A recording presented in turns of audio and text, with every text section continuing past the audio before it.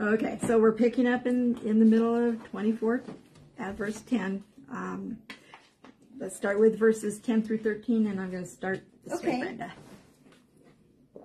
When you make your neighbor a loan of any sort, you shall not enter his house to take his pledge. You shall remain outside, and the man to whom you make the loan shall bring the pledge out to you. And if he is a poor man, you shall not sleep with his pledge. When the sun goes down, you shall surely return the pledge to him, that he may sleep in his cloak and bless you. And it will be righteousness for you before the Lord your God. Before everything else, Millie's online. Everyone say hi, Millie. Hi, Millie. Okay. So this is about loaning, giving a loan to your neighbor. Now, your neighbor is talking, like Jesus talked about, who is your neighbor? For them, it was any fellow Israelite. You could not charge them interest, but you could take collateral. So this is about allowing the borrower to keep their dignity. The person lending whatever it wasn't money because they didn't have coins, but whatever they were lending, they could not go into the borrower's house and decide what was going to be the collateral. They had to stand outside, and the person doing the borrowing got to choose what the collateral was.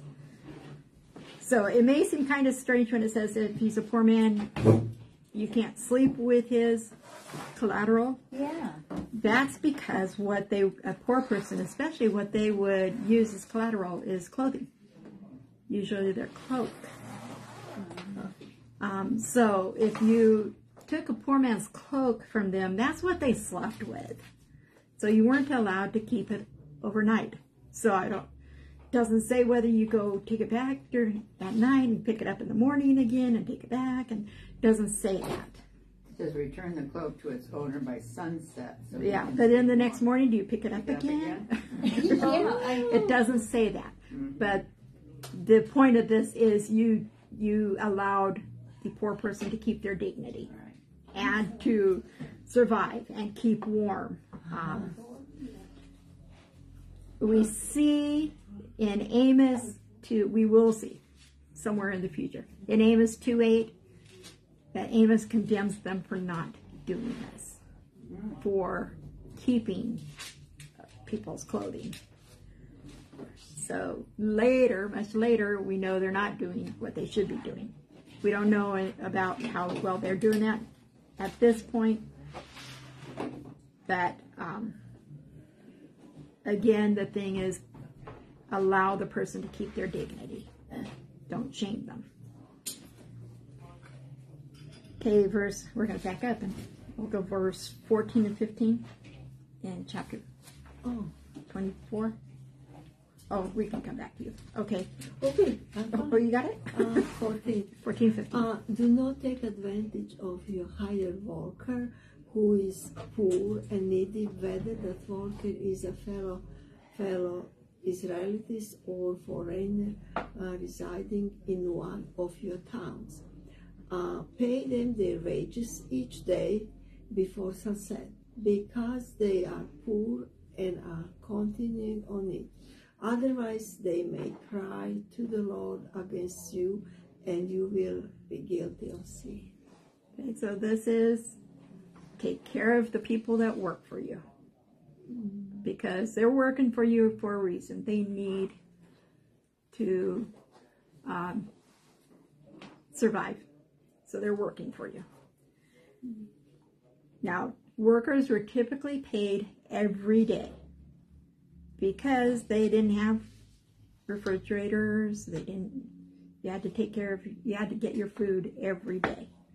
And if you were poor, you didn't have your own land to get your own food, so they were paid daily. And this is saying make sure you pay them every day. And this applies to both your Hebrew neighbors and the non-Hebrew neighbors. Anyone working for you.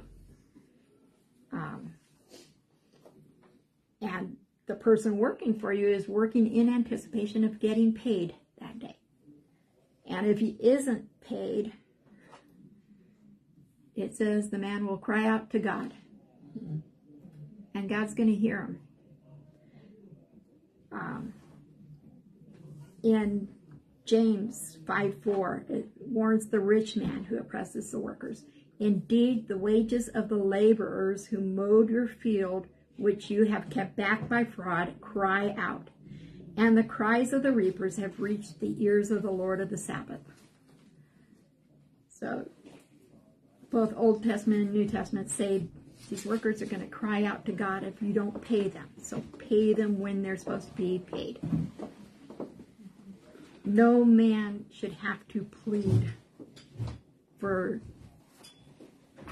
the pay that they've earned. And if the owner, whatever, doesn't pay, he is guilty of sin. Do the slaves live with them? Or do they have a home? The slaves, I don't know about the... But didn't they have to take care of their slaves? They did have to take care of their slaves, and you had two different kinds. You had the ones that were, they were Hebrew. They were more like bondservants. They weren't. They were supposed to be freed every 7 years, and then you had the people you conquered. You could take them as slaves. Okay. Oh, so they were real slaves. Those were real slaves. The Hebrews were considered bondservants. So they and you had had to treat to them live well. And, Yeah. Yeah, no beating them. Right. Okay. That kind of thing. As far as living with them, if they don't, I don't know. I don't know. You would, now the foreign slaves, yeah, obviously. Yeah. But I don't know. Okay, verse 16. Fathers shall not be put to death for their children, nor children put to death for their fathers. Each is to die for his own sin. Now, isn't that an interesting Old Testament concept? It is. I mean, we know it from the New Testament, Yeah. but we see it in the Old Testament. But then we've seen things that say to the 10th generation. That the sins would be passed on. But the idea is a person is responsible for their own sin. When it says something is passed down for generational sin, it's similar to the idea of, in our society, an example is someone that's a child abuser. Right. His child tends to be a child abuser, and it just keeps going on a cycle. So that's more the idea. Here it's saying they are responsible for their own sin. And you notice what's supposed to happen. Audrey, I thought that they were responsible for their sin at a certain age. At this point, well, we see the age of, we have the idea of age of accountability. Mm-hmm. Yeah. But it's hard to find that in the Bible. Oh. You won't see a thing that outright says age of accountability. But I believe there's an age of accountability. Yeah. But finding it in the finding it spelled out in the Bible is kind of tough to find that. Notice in here 3 times it says put to death. So a parent should not be put to death because of the sins of their child. Children aren't put to death because of the sins of their father. You're put to death for your own sin. That's like these kids that are going and shooting kids at school and stuff like that. The parents have some responsibility to know what their kids are doing, but that they're not being punished. The kids are being punished, and that's my thinking, it's the way it should be. Yeah, right. Although we so have, right here it we have the says case, that. I forgot what state, where a kid went in and shot up a school and killed some students, and the parents were put on trial too. Right. But Oh, they're being put on trial because of some things they did. Because they went and didn't, that's still, they're still going to court on that because they got the kid the gun, I think. Yeah. Well, they had guns too, and they didn't lock them up. Yeah. And So they had committed sins too. Right. So, and when it says because of their children, it means because of their adult children. They're what? Adult children. Not little kids. What an adult child is, Adult. we tend to think 13, because that's when they kind of considered a boy to be a man, but it doesn't say that. It does say the children does mean adult children though. And there's times we'll see a whole family punished. We'll see Achan in Joshua 7. His whole family is punished. But it seems like maybe there was some kind of conspiracy. The whole family agreed on something. Don't know. Or the whole family was just so sinful that there was not one to be saved. Yeah. We'll have to see if we learn more when we get to that story. Which is 2 books from now. Oh. Okay, I'll shut Yeah, up. we're going to get No, don't worry about it. Okay, verse 17 and 18. You shall not pervert justice due to the sojourner or the fatherless, or take a widow's garment in pledge. But you shall remember that you were a slave in Egypt, and the Lord your God redeemed you from there. Therefore I command you to do this. Okay, this is about compassion, especially for the widow. You were never to take a widow's garment in pledge, because she was very needy and she didn't have someone to support her. And this is because they were to remember when they were slaves. Now these guys here that Moses is talking to right now, most of them were not slaves in Egypt. It was their parents. But their family was slaves. God freed them from their slavery, and they weren't treated with compassion. So God wants them to remember that, and that they need to treat each other with compassion and justice. So that's basically a straightforward thing. Verses 19 through 22. When you reap your harvest in your field and have forgotten a sheaf in the field, you shall not go back to get it. It shall be for the alien, for the orphan, and for the widow, in order that the Lord your God may bless you in all the work of your hands. When you beat your olive tree, you shall not go over the boughs again. It shall be for the alien, for the orphan, and for the widow. One more? That's one more. No, 2 more. Through 22. Oh, 2. Okay. When you gather the grapes of your vineyard, you shall not go over it again. It shall be for the alien, for the orphan, and for the widow. You shall remember that you were a slave in the land of Egypt. Therefore, I am commanding you to do this thing. So again, we see why they're supposed to do it is because they've been through it. And they need to remember that they've been through it. One of my earlier jobs with the county was as an eligibility worker that helped people determine whether they were eligible for welfare benefits. And it was so strange to me that you'd always hear stories about horrible workers and stuff. The workers that were the worst were the ones that had been on welfare themselves.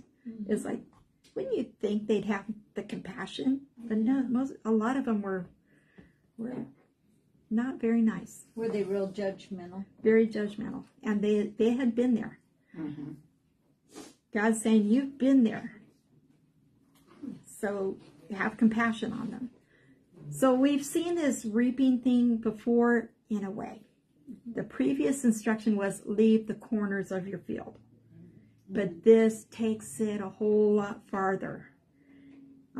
It's a spirit of generosity. So at the edges of the field, it was usually inferior grain, not the good stuff. It was usually mixed with weeds.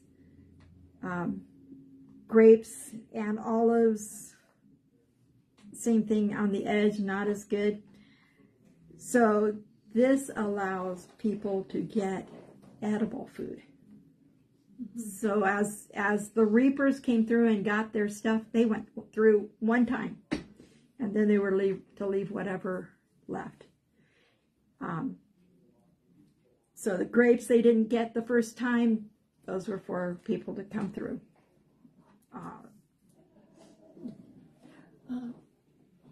Yeah. Interesting. When I was visiting my daughter a few years ago,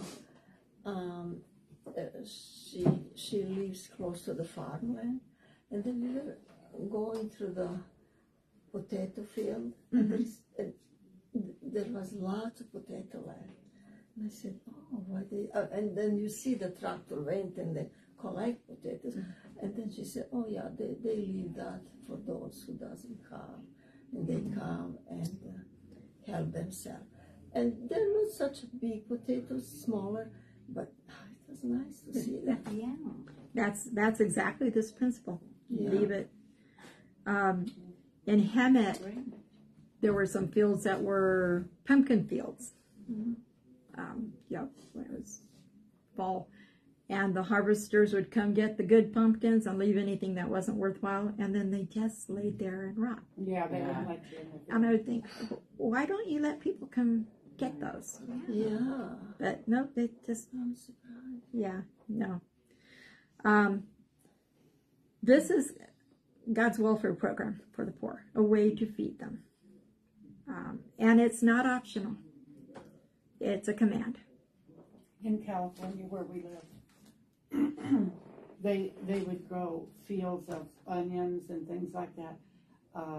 And several different times when we were first married, we would go and ask if we could, after they were done, take stuff out of the fields. And we did several times. It was, one time it was black-eyed peas, and another time it was onions, and you would just get enough, for you and your neighbor. And when my folks worked at the seminary in Portland, Oregon, one of the head guys, his family owned an apple orchard, and after they had picked the apples, they invited the seminary students and staff to come and pick whatever was left. Yeah. And That's nice. But they don't do, I don't think they applesauce do and that stuff. much anymore. Of course, we've never had to go and look and it for quite a few years and look for anything that was like that. But, Yeah.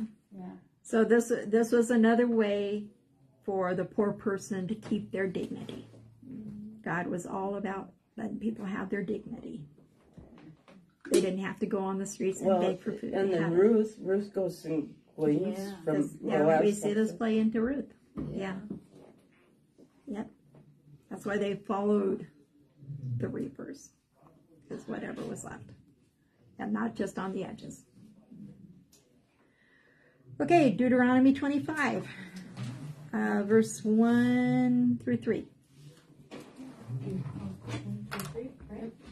When people have a dispute, they are to take it to court, and the judges will decide the case, acquitting the innocent and condemning the guilty.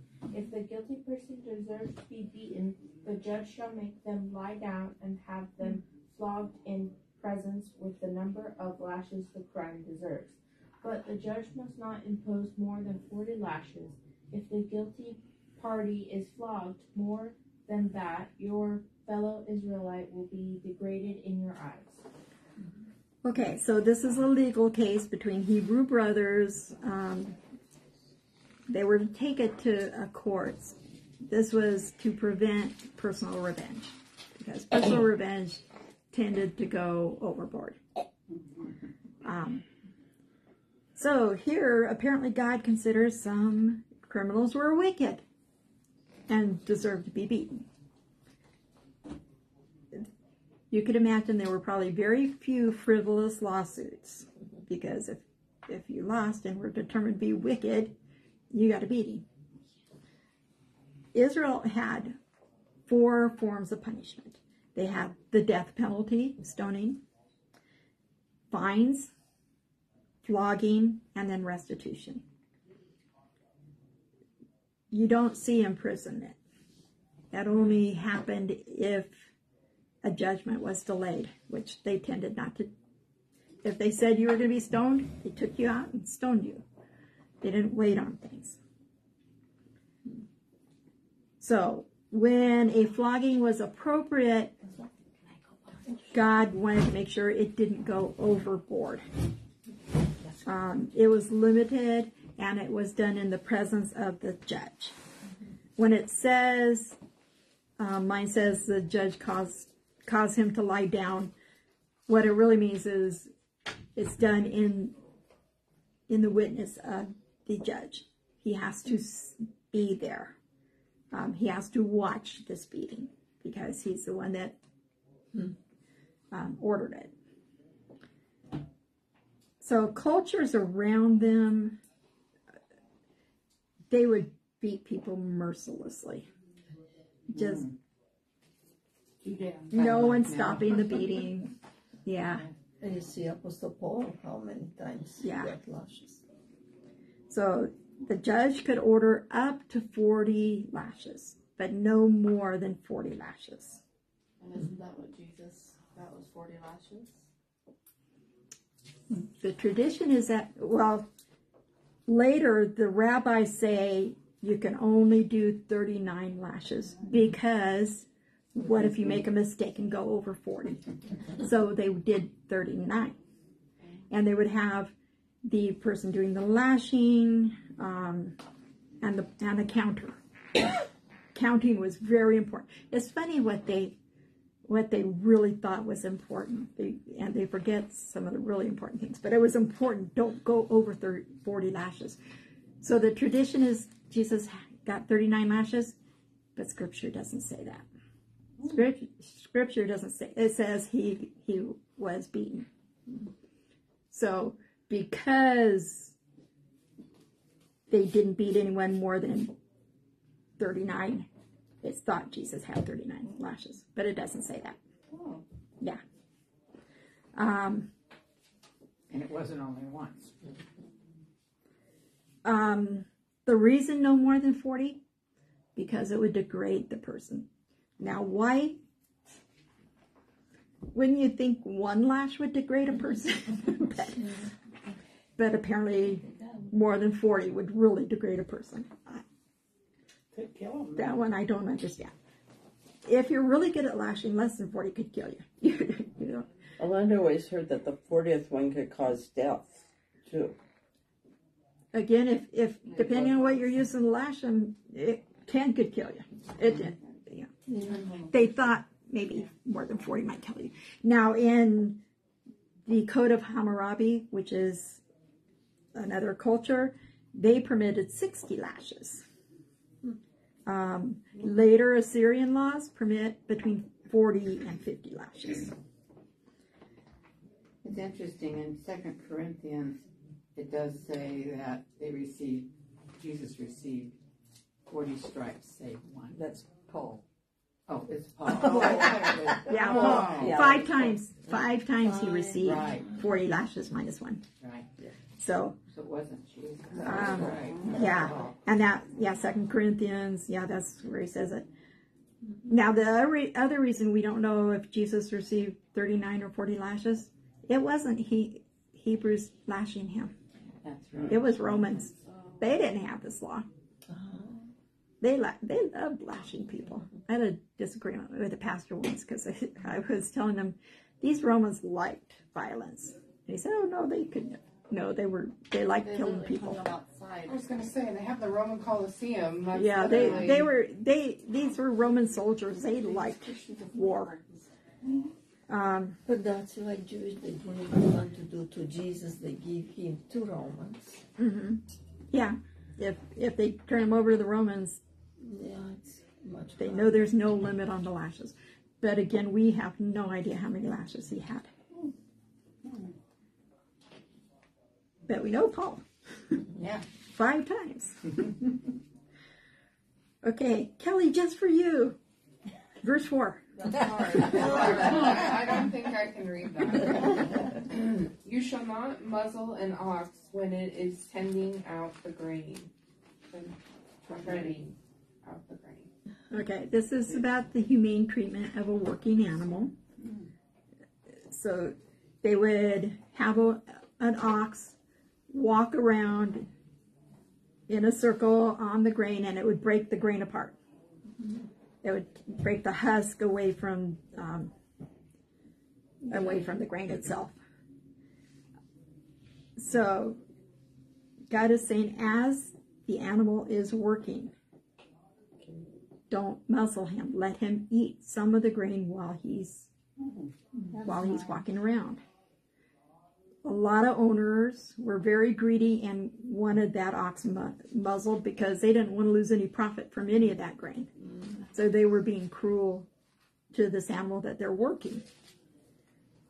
In 1 Corinthians 9:9 and 1 Timothy 5:18, Paul applied this to the minister's right to be supported by those he ministers to.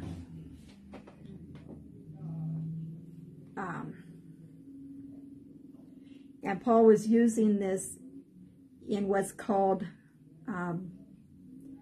lesser to greater. If God cares that much about an oxen and their work, how much more does he care about someone preaching his word? You take care of them. Just like the sparrow. Yeah. If God cares about an ox, how much more does he care about us? So, okay. What they do, they put the pole around this, and then they tie the animal for the pole, and then they have a whip, that animal go around and around. Talk about a boring job. Going around in circles. Yeah. Ox, yeah. Yeah. But at least he got to eat some of the grain. Yeah. Now, you have to wonder how much grain he eats as he goes along, but he's taken care of. He has to be taken care of. Okay, this is a good size block, verses 5 through 10.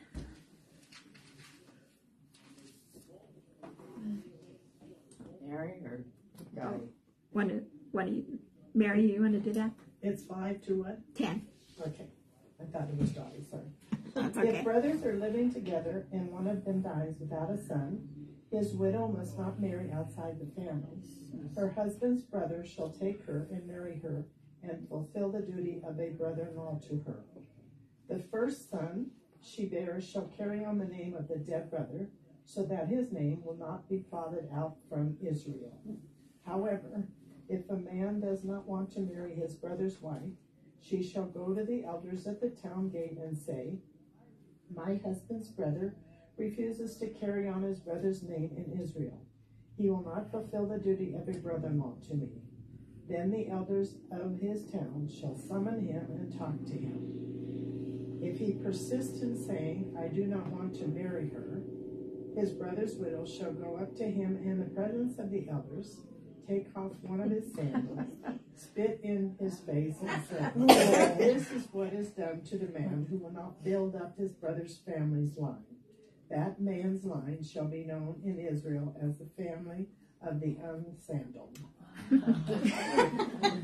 So, now, where do we see this kind of carried out? Anyone? Ruth?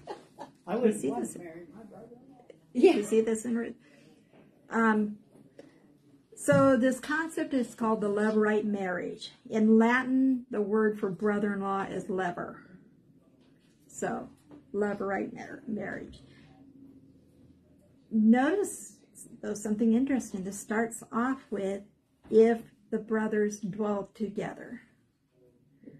Oh, yeah. They were on the same property. That means living close enough to share pasture land.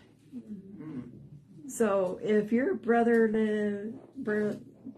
your brother-in-law lives far away, this doesn't apply. Oh. Yeah. So in the story of Ruth, they're all in the same area. That's one thing we see.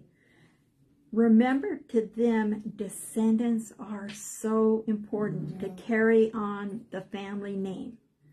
So if a man dies without a son, that's a tragedy.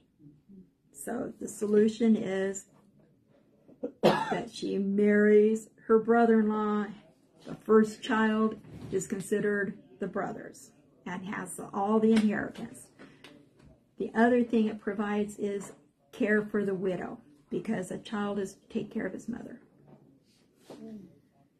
The son, the male child. Yeah. Notice it doesn't say anything about whether the brother-in-law is married or not. Already married. Doesn't say. He might already be married. It was a responsibility of the brother to give the widow a child. We see the case of Judah. He forgot about Tamar. Is that so? Yeah, we saw that back in Genesis with Judah and Tamar. And Judah was supposed to give, when Tamar's husband died, he was supposed to give the next son,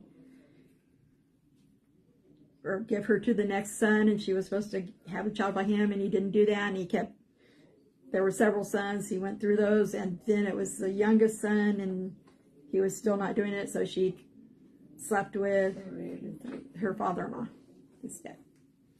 Tricked him into sleeping with her. But that was the same concept. So this concept precedes this.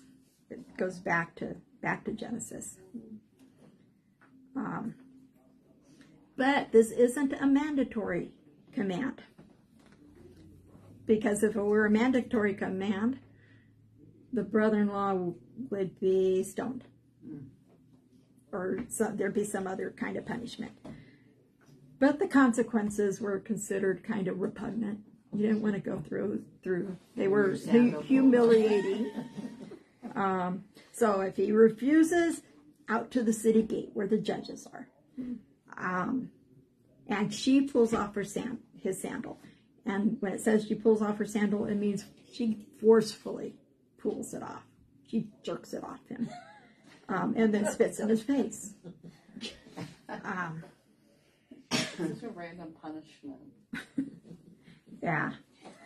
But, we've seen how God cares about people's dignity. This is the opposite of dignified. Oh. This is taking away his dignity. But it's so silly, sounds. So the reason for the sandal is when a man took possession of property, he walked around it with his sandal. Sandal feet. So by having his sandal taken off, it means he is not entitled to the property of his brother. He's not? No. So where does it go? They're going to keep going. If there's more brothers, they keep going through the brothers. Oh, and then gotcha. if there's no one, then maybe he doesn't have any. Yeah, right, okay. So something interesting that came up when I was studying this, when they surveyed their land, they surveyed in triangles. What? Where we survey in like rectangles or try to get a rectangle shape. They did triangles. So I thought that was interesting. Yeah. So again, taking off the sandal symbolized that he gave up the right to any land and his brother's inheritance. But she couldn't own the land, so it wouldn't be. But it stayed. Whoever married her got the land. It stayed with her. So someone would eventually want that land. Father-in-law eventually, maybe, like it did in Genesis. Yeah. And then spitting in the face would be just like you would think, just humiliating. Yeah. So most men would just take care of business. After she has a child, after she has a child, he doesn't have to pay any attention to her at all. I mean, he can. So, Okay. to get land, you may have to sleep with your brother's wife. So, and like in Tamar's case, the last brother was too young to marry her, so they were waiting. So the wife could be considerably older. Oh, no. Past time to be able to have children even. Yeah. They got pregnant easy back then. I'm sure God made them fertile. Well, they some had, did. Like it. yeah, There was Sarah who didn't. yeah. We see lots. It was, But that was for a reason. but they had infertility and things back then too. But Yeah. everything was about having children Yeah. to carry on your inheritance. Okay, now we're going to get into another really weird one. Verse 11 and 12. If two men are fighting with each other and the wife of one steps in to rescue her husband from the one striking him, and she puts out her hand and grabs his genitals, you are to cut off her hand. You must not show pity. Okay. Oh, wow. This is like this scene seems just really strange. I did. Why would she do that? Well, she's defending her husband. Supposed to, though, I guess. And nothing's wrong with defending your husband, but her tactics were wrong. From the grammar, this isn't an innocent gesture. It's not like she grabbed him in the wrong place by accident. No, she went after his jewels. Her action's deliberate, and it is so, like we've just said, having children is important, and she might harm him and make it where he can't have children anymore. So it was considered a serious matter. Now, it just seems like, why this situation? Why not just not? And it's the only place we see this. Maybe it worked. Big deterrent. Don't. So there's a lot of suggestions on why such a severe punishment. Again, maybe because of protecting the man's ability to have children. It seems the most likely. And it says, no pity. Take no pity. Which means it was likely people were going to take pity. They were going to say, she was just defending her husband. No pity. It's serious. I mean, if you think about it, she defiled her husband, herself, and God by doing it. So Yeah. there should be no pity in the sense. We see it as, well, that's just odd. Yeah. But she defiled herself Yeah. and her husband. She did. What did she do? What is she doing? And it's almost like saying he wasn't man enough to take care of himself. I mean, I can see where that would be pretty. yeah. Yeah. Well, I mean, in the eyes of God, it's the same as cheating on your husband. You've touched something that you should not touch. You have done something you should not do. Yeah. Now here's your punishment. Well, and again, the biggest issue was you might have kept him from being able to have children and descendants. So that was the big thing about all this time. This is the only example of punitive mutilation, of cutting something off as a punishment. I mean, we'll see people, John the Baptist, his head was cut off, but it was cut off in a whole different way. But only place in the law that it says mutilate someone. I wonder what we would do in this world today if we had those same kind of punishments. I think it'd be a different. I think it would be a different world. It would. Well, there are countries who still do that. Some. You remember years ago the boy that got caned because he got caught shoplifting or something. Yeah. And it cost a lot of. Yeah. There was a big thing over here about it. Yeah, They were trying yeah. to I think it stop was an American that got. Yeah, it was an American boy that got caught shoplifting. Yeah. And You did he should know get better. stoned? I forget. Well, it was Or caned. Caned. I don't remember if if it happened or not. Muslim countries, many things happen like this. Yeah. So, but I bet their crime rate is a whole different thing. So this is another example of an eye for an eye Right. punishment, the lex talionis. But obviously, she didn't have the parts to do the same exact thing. So it was her hand instead, because she didn't have the male She parts. must be a strong woman. Yeah. Yeah. And again, this would be a real deterrent to leave men alone. Don't touch them where you don't belong. Okay, verse 13 through 16. You must not have two different weights in your bag, one heavy and one light. You must not have two differing dry measures in your house, a larger and a smaller. You must have a full and honest weight, a full and honest dry measure, so that you may live long in the land the Lord your God is giving you. For everyone who does such things and acts unfairly is detestable to the Lord your God. Okay, so this is about the commandment about do not steal. Not cheating each other. Now they used weights when they were buying and selling because they didn't have coins. So they traded in goods, but they weighed the goods. So this is about a deceptive person that has two different size weights. All their weights were supposed to be the same weight. The weight was an ephah, which, normally about 4 pounds. And they were to be the exact same thing. But this guy used a heavy weight when he sold things and a lighter weight when he was buying things. Yeah. So that he would get more things.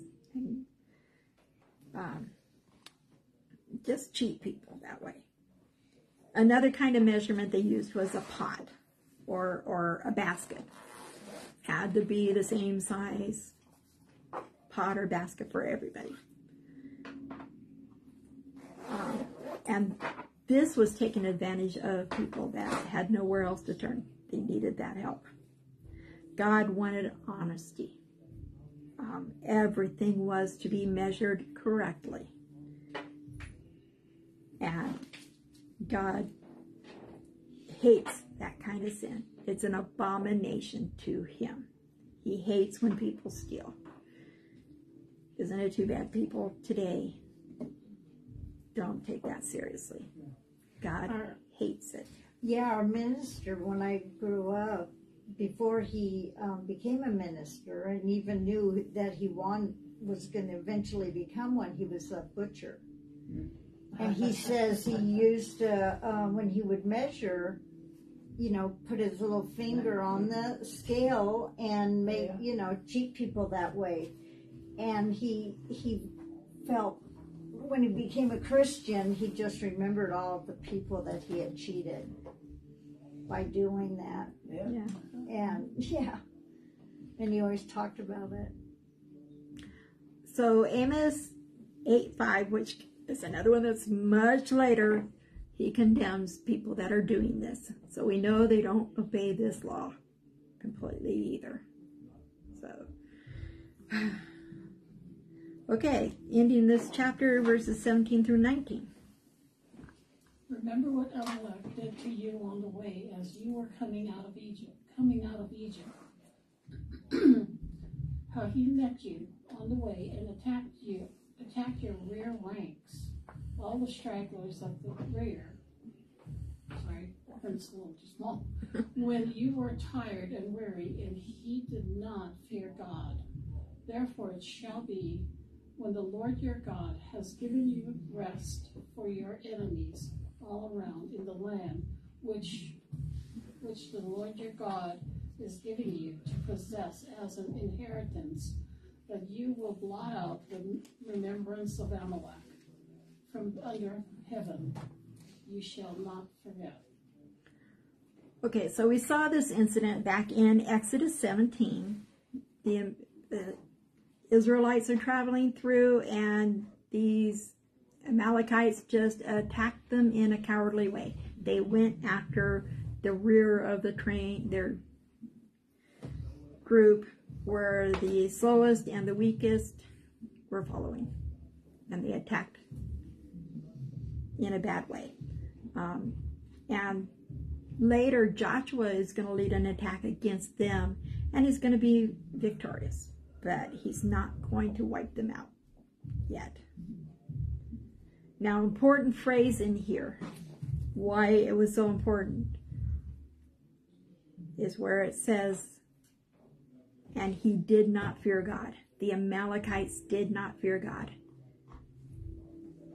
They attacked God's people. God wanted them wiped out.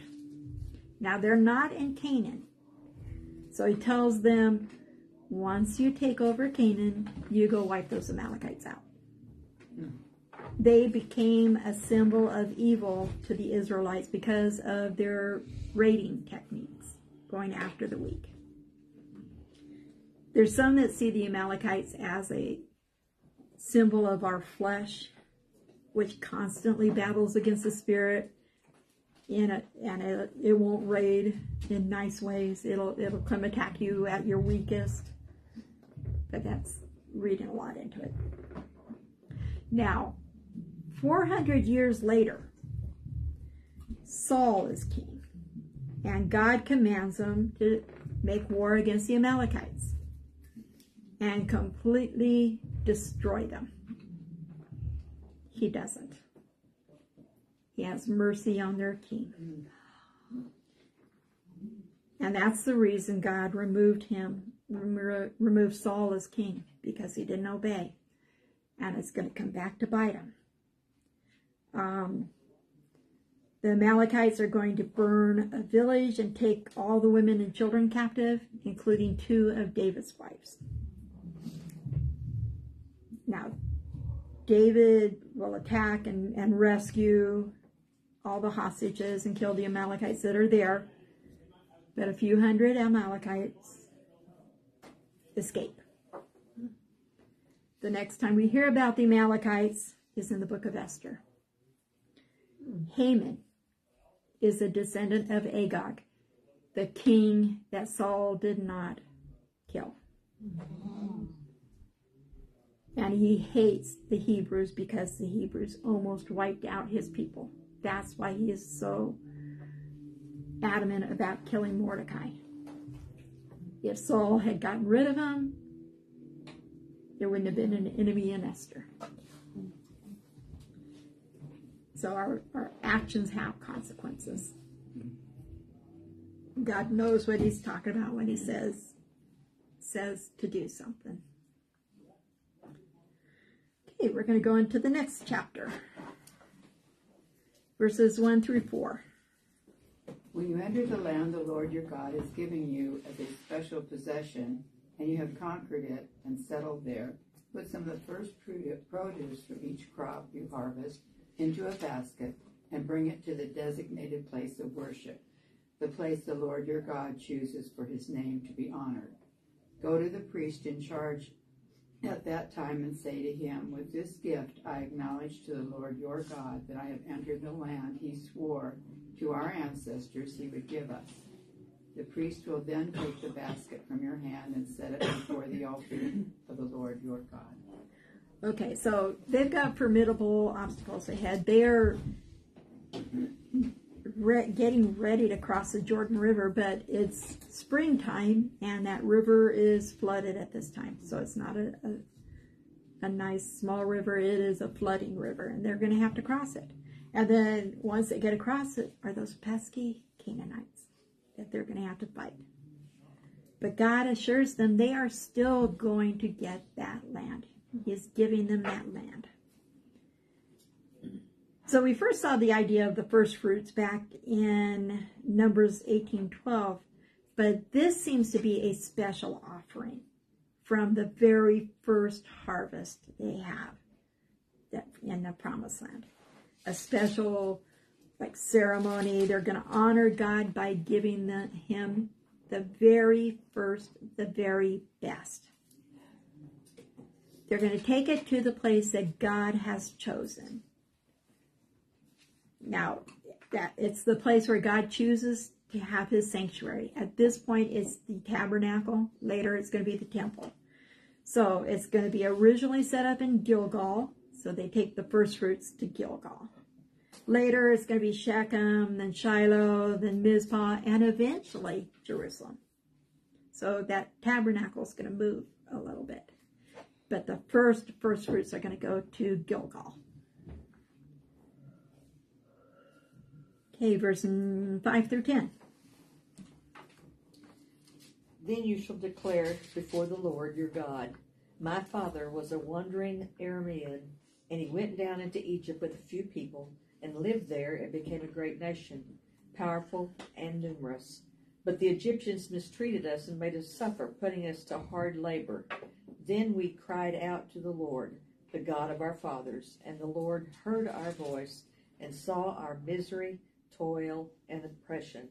So the Lord brought us out of Egypt with a mighty hand and an outstretched arm, with great terror, with miraculous signs and wonders.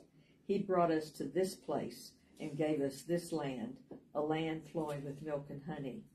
And now I bring the first fruits of the soil that you, O Lord, have given me. Place the basket before him. Okay, so this was like a theological statement about being God's people and why there are God's people, their history. When it talks about a wandering Aramean, or yours might say Syrian, this is talking about Jacob, later called Israel. So why is he a wandering Aramean and a Syrian? Because when he ran from Esau and his parents, he ran to his uncle who lived in Syria, who was an Aramean. His wives are Aramean.